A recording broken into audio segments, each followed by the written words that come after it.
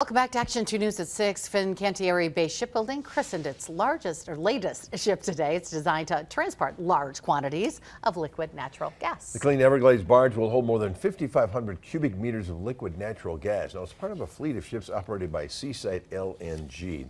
It will give the U.S. the ability to expand their business to the Gulf of Mexico. Fincantieri Bay Shipbuilding says the demand for liquid natural gas barges is growing rapidly as the industry advances its sustainability goals to meet reduced emission standards.